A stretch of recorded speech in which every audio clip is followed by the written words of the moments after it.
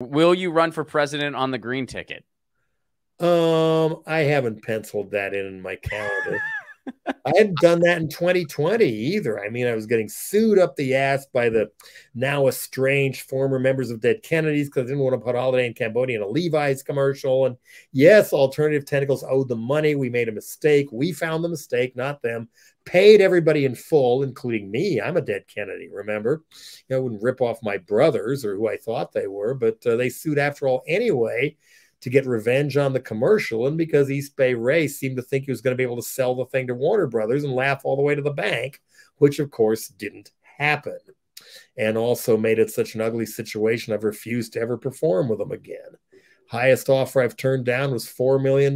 You know how long it took me to say no? That was it.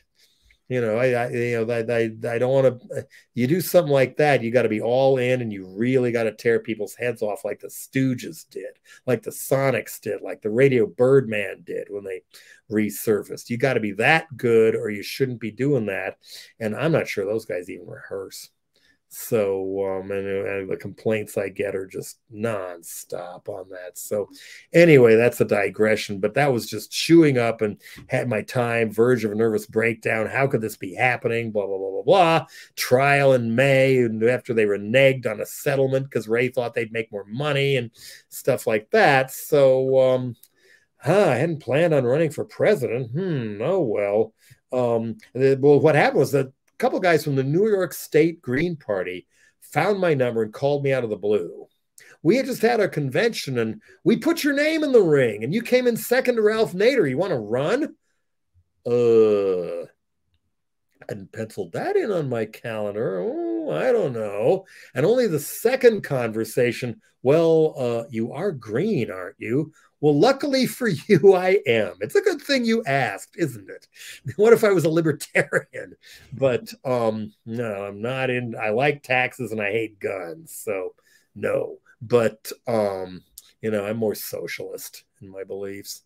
You know, Tim Yohannan, the Maximum Rock and Roll, said why he was a socialist, that there has to be a government to take, you know, take stuff away from the people who have too much and get it to the people who have too little. That is, you know, that's socialism. I dig that. You know, I'm not talking Nicolas Maduro socialism or some of the others who use that term, but, you know, or in some degrees gangsterocracies. But no, I think, you know, I'm more on the Bernie Sanders side of socialism, let's say, or how they run parts of the systems in some of the countries in Europe. So the Nordic models. Yeah, so people can actually see a doctor when they need one and sure. stuff. Yeah, absolutely. Exactly. Yeah. So so I thought, but then I thought, you know, if I run, I could draw more people into the Nader campaign who aren't planning on voting and don't give a damn about this at all because they don't think anybody represents them or their feelings or what they need. And so I thought, yeah, this could be, I'm not going to run against Ralph Nader. I'm going to run to help Ralph Nader and bring a badly needed punk spirit into the Green Party. And that part succeeded. But well, yeah, again, met a lot of interesting people in that one, including Ralph Nader. No one else thought Dianne Feinstein was a drug pusher this time, but yeah, it was a good experience. I mean, I think I was only on a primary ballot in 1 or 2 states, but in the National Green Party publications, yes, they had them then and stuff. Then yeah, that got around. I had a platform, and unfortunately there was 2 different Green parties, and they were rivals with each other. And it came down to old radicals on each one who'd been bickering with each other over personal beef since the days of Port Huron or the Yippies or SNCC or something. And it was down to that. This reminded me of the little hair-splitting bickering going on in the political side of the punk scene and Maximum Rock and Roll. I thought, oh my God, haven't they outgrown Maximum Rock and Roll behavior even? What is up with this? And finally, they had a convention to unify the 2 parties, and I was honored to be one of the speakers there, and I was pretty blunt about some stuff. But among other things, I mean, I agree with everything in your key values on the platform. Now, you want to get more people to vote for you, translate it into English. What do you mean? Well, what was the one, or the environment, ecological wisdom? And saying, okay, I get it. Everybody else gets in this room because a lot of you people are the exact stereotype granola munchers in the Volvos because there weren't Priuses yet.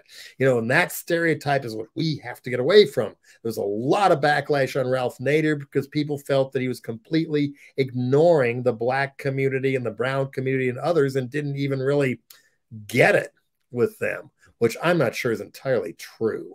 However, there was that rebel, like the Greens, do not do well once you get past the color line in a lot of cases anyway, unfortunately. But what do you think is the fix for that?